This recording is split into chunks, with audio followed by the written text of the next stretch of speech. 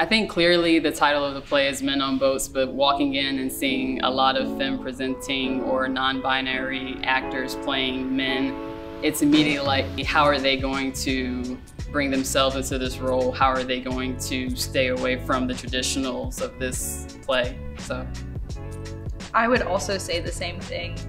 It doesn't shy away from the fact that we're men. Right. And white men specifically, like it says it head on quite a bit. Right. So it's going to be really interesting, I think, from the audience perspective to be like, that is not a white dude. But they just said he's a white dude. Right. And I think it's gonna be fun to play with. I think that's part of the genius of the play though, honestly, like going out of your way to not cast white or traditional white cis people.